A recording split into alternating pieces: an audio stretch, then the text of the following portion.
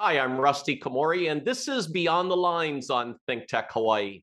I was the head coach of the Punahou boys varsity tennis team for 22 years, and we were fortunate to win 22 consecutive state championships. This show is based on my books, Beyond the Lines and Beyond the Game, and it's about leadership, character, and creating a superior culture of excellence. My special guest today is the owner of the very beautiful Gandona Estate Winery in Napa Valley on Pritchard Hill. He is Manuel Pires, and today we are going beyond fine wines. Hey, Manny, welcome to Beyond the Lines. Thank you, Rusty. It's a pleasure to be here to tell my story, across 3 continents. Yeah, Manny, you are such an incredible person. You've had so much success in your life, but can you first tell me a bit about your background? Well, I was born and raised in Portugal in the Douro region, and it's called Trás os Montes. It's behind the mountains. So that kind of goes well with the show today. I was 15 when we came to the United States, to specific Connecticut, and attended the school in Connecticut, and started my young career, spending a summertime, on working for a watch company, and that put me on the right path of electronic timers. Very after that, I started the company in 1977, manufacturing and repaired electronic timers. Then right after that, 83, we acquired Morse Watchmans, which is the leading technology of time devices that watch, night watchman systems, smart keys, and we took it national. And not only that, but also international. Manny, I'm impressed that you were the president of Morse Watchmans because, like you said, you were the global leader, global technology leader in management security systems. I mean, this is worldwide. Now, I want to ask you, what did you focus on with your company that made you successful? Focus was technology at the time. In the early 80s, things were just moving so fast. But the way the technology was being, the systems were all mechanical devices. Everybody was engaged to change it to some method of doing it electronically. And that is when I developed the first night watchman systems in 83. Took it to the market for 6 months, and then took it, into a global, and that we were the very first ones on that field, and that literally within 6 months was overnight success. Man, and it's amazing the patents that you had developed with Morse Watchmans. And Manny, I want to ask you about your beautiful Gandona Estate Winery. I mean, you're in Napa Valley overlooking Lake Hennessy. It's absolutely beautiful. And why did you name your winery after your grandfather? Well, that goes back as a young boy, spending the amount, the time in the summertime on this farm. School would not be able to finish fast enough, so I could work, not work, but spend the time with them in the summers. And the name was given to him when he returned from the United States in 1920, and he helped the village a great deal until the very last day of his life. And that it means humble, someone gracious, and that stayed with me for until now. Even when I visit the village refers to me as the grandson of Gandona is coming. So that's what the name is. So I made a promise I would to myself, someday I will develop or own a winery, and I will name it Gandona.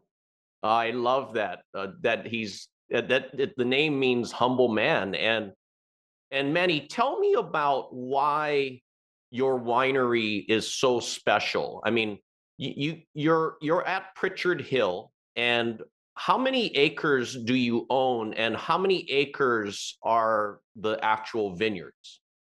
So we're in the north corner of Pritchard Hill, the middle ridge. The Pritchard Hill consists of 3 ridges, and we're at the middle.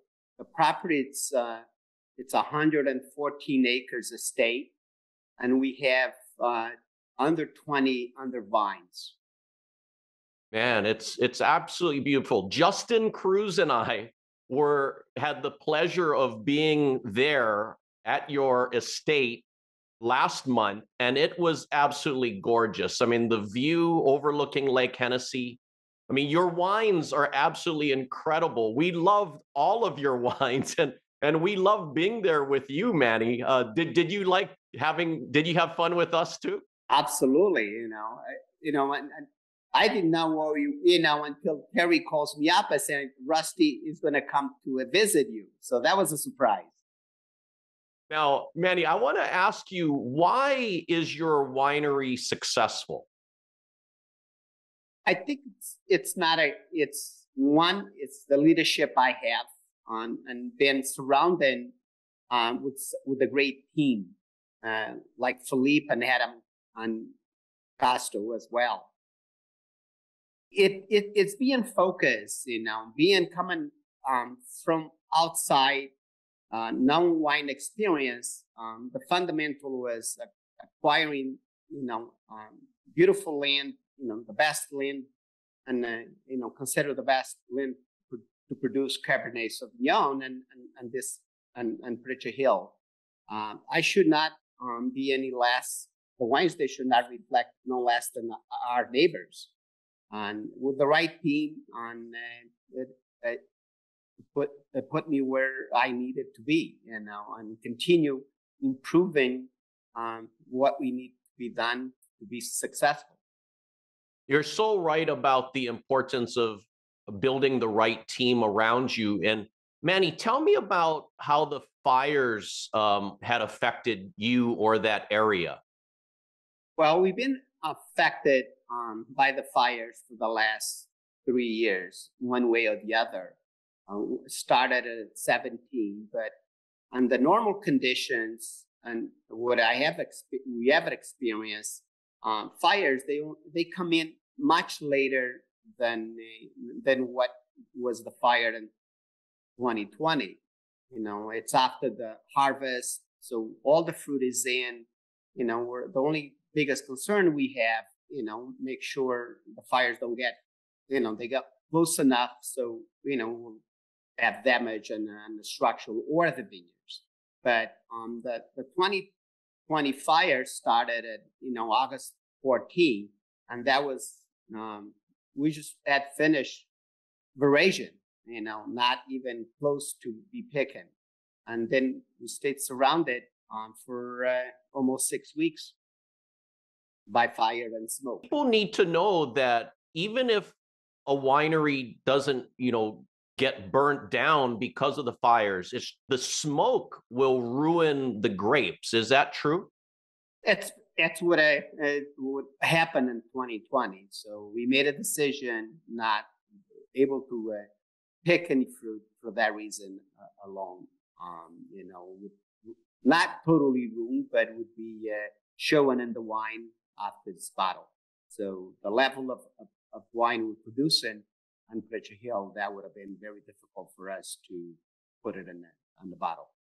And what type of grapes do you grow at your vineyard? The estate is 100% Cabernet. So we it's that's what the soils and what the region is well known for. And right there, you mentioned about the soils. Tell me about the uniqueness of the soil and why it turns out to be such great soils for your wines. we're sitting in the middle of which took place of some type of landslide, during maybe 4,000 or 5,000 years ago, and the soils are just lots of volcanic rock, reddish. So lots of iron, and as well. So it's great because lots of rock with also lots of nutrients, decomposed materials, and great drainage for the vines and the soil exposure, various areas. It's what vines enjoy and be able to produce the level of fruit we're No, it's amazing. And I want to ask you about Philippe Melka. Philippe Melka has been named one of the top 9 winemakers in the world, and he's your winemaker. What makes him so great? Well, Philippe and I we met on about 2006. He was familiar with the property even back then. And 2007, I approached Philippe, said, "Would you consider being the winemaker?" So the answer was, he didn't give me an answer right away, but within a year or so, then he said, "Yes, I will be." But he was fundamental involved with replanting the entire estate as well, even before he was the winemaker. So, and he's been our winemaker since 2010. Man, that's amazing. And I want to ask you about Terry Kakazu. I mean, Terry is the owner of Terry's Place and has her wine company here in Hawaii. And she is the one that connected you and I together. And there she is with you and Philippe. Correct. That photograph brings memories. I believe it was the very first day I remember the conversation I had with Terry. He said, "I'm going to be in town. I'd like to visit you.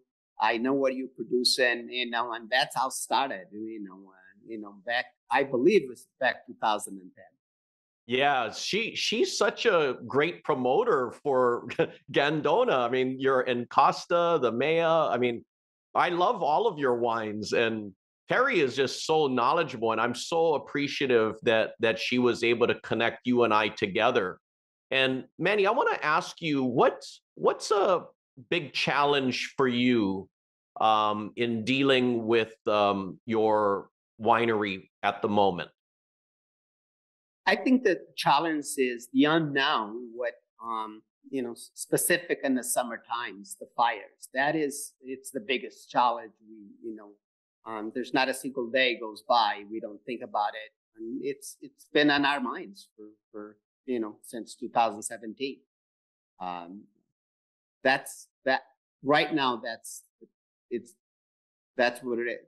Even this year, the challenge was the nature of we got 5 days. The temperature reached 117 for 5 days straight. And this is just before harvest, and we were forced to pick right after that. And that's the challenge we have, the unknown, what's coming during those 30-day period for harvest. When you deal with those high temperatures on certain days, is there a way that you can cover certain parts of your vineyard, or what do you do about it? We do have shade cloth. We can protect the fruit and the south side, but we do that as well. That helps, but wasn't this year was just we never had experienced that 100 120 for that period of time. In the 2015 we experienced 2 or 3 days at 110, and that does help. But this year was was beyond that. So, Manny, when it gets that hot, how does it affect the grapes? It really depends how quick and how if they're exposed to the sun at the late afternoon. literally dehydrates the fruit. So if we get that many days and without protection, if we they'll start turning to raisins. What's another challenge you deal with, maybe in terms of, there's some bigger wineries versus, you're more of a limited production winery. What's a challenge with that? Challenge is if be able to find the right partner to support you in the certain markets in United States. Because we're so small, it's difficult to find that partner to represent the wines and those specific markets. It's unless it's done. Most of it is done direct to the consumer, but we want it to be exposed and into the certain markets. And how many limited cases do you produce per year, approximately? The total wines it's under 2,000 cases. Varies from year to year, but it's very small. Okay. And how would you describe the details of your Cabernet wines?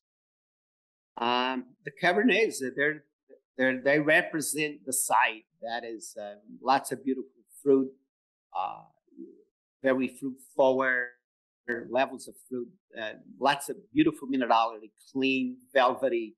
These are the wines that look forward to for long aging.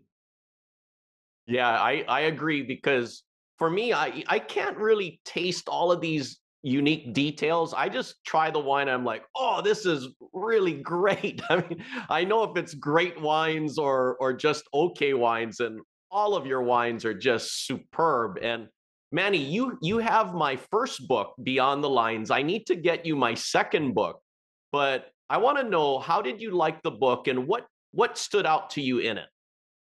What has stood out to me in the different sections of the book was that it's a team player. So it's not only that, but also at the same time, it's the successes gets measured, not in the short term, in the long term. So the vision, anyone, even in any business, you can't be short-sighted. You have to be disciplined and be able to execute the the goals. They're on different markets, but the goals you have in mind. But again, it's a team, being a team player. No, I'm glad you brought up that, because I mean, we have teams, whether it be in sports, business. I look at a family as a team, and not just being able to achieve success, but to sustain success. And that's what you've done with Morse Watchmans. That's what you're doing with Gandona Estates. Is there like a secret recipe for you achieving this sustained success? It is the team, but also we have to move with the markets where the market takes you, and be sensitive to that as well, and be focused on that if it's domestic or international. Specific at Morse Watchmans, we were very successful and in the European countries, due to the fact perhaps was because growing up and spending that amount of time in the summers, that I was sensitive to that versus in the United States, and pick the right partners. I think that it is essential, and they have to be at the same level of focus of the markets, and develop those markets based on and teamwork. And Manny, we've heard of the phrase attention to details, and I'm all about a superior discipline details, and that's what you're about too. These superior discipline details in terms of why your winery stands out as one of the premier wineries in Napa. How how detailed are you when you're doing what you do with your vineyards? We are very detail oriented but more on not only on the winemaking, but also on the farming. And that's what, it's all about. It's, producing a great bottle of wine. You also need, it stars on farming, stars in the soils. And that Yeah, I agree. And Manny, tell me about the caves that you built at your winery. I mean, you have some incredible caves there. And so tell me about how you built it and why is it important to have the caves? Well, the caves is, it's nothing new. It's they were very difficult, just and logistics, just to come up to the ridge to the top of the hill. It was a company that they've been doing it for a long time, and but it was challenging because it was bedrock and very unstable rock, and but we, the caves is it's great for the wine because that's where the wine rests for for 20 to 30 months on a barrel without changing the temperature. It maintains around 56 to 60 all year round without any influence from outside. And Manny, you have been to Hawaii multiple times. And before the pandemic, you were featured at the Kapalua in Maui, the Kapalua Wine and Food Festival, right? And how was that experience for you? It was a great experience, and we kept supporting that association as well, and we continued doing it. And we start coming more often visiting Hawaii, specific Maui. So it was not only once, but we would come and visit and stay there, half a dozen times a year. Well, Maui is absolutely beautiful, and I want you to come to Oahu. When will you be coming to Oahu next? Soon, they'll make a short trip to the Big Island. And Manny, obviously, in my book, I talk about the importance of taking calculated risks. You cannot just be complacent and have success. You need to take calculated risks.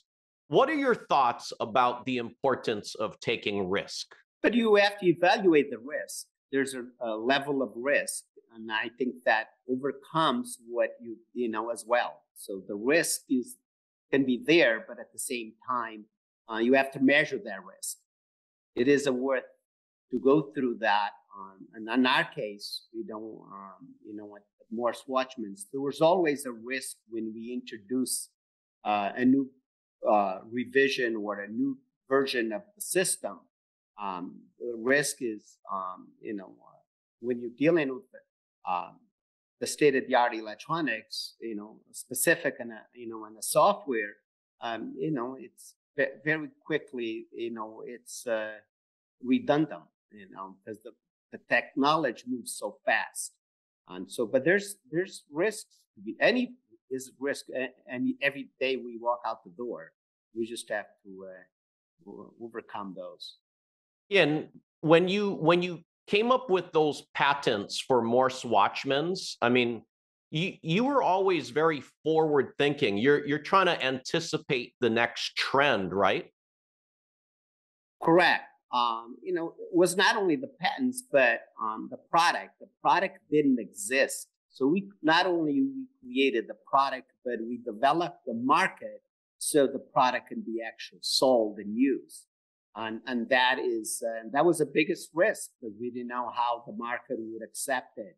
But so the market for the key control didn't exist. All the keys were being housed in a metal cabinet with the paper tag on it with the name all together. And our system allows us to be very precise. It's all done electronically, and so that alone, we moved the market from from a mechanical device to a solid state device.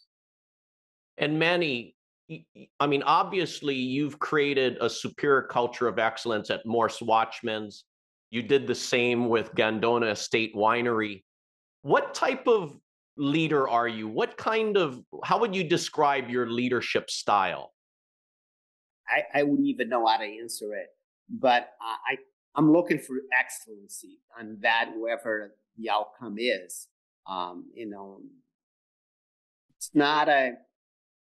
It's not easy any day, but at the same time, you have to deal with those situations, and overcome,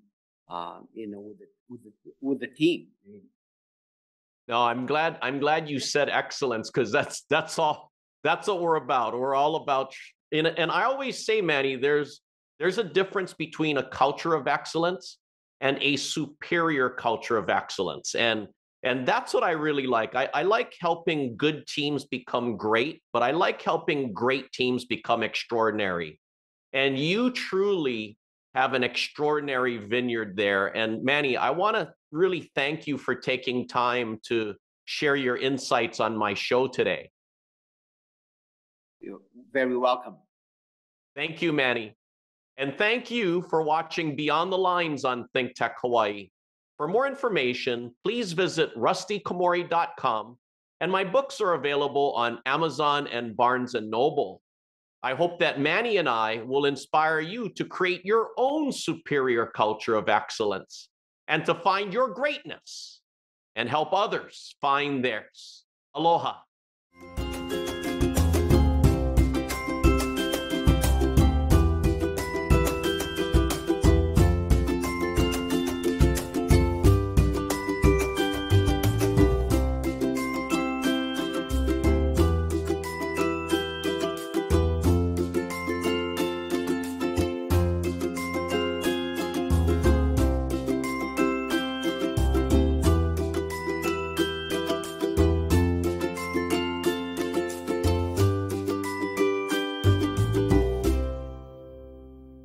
Thank you so much for watching ThinkTech Hawaii. If you like what we do, please like us and click the subscribe button on YouTube and the follow button on Vimeo. You can also follow us on Facebook, Instagram, Twitter, and LinkedIn, and donate to us at thinktechhawaii.com. Mahalo.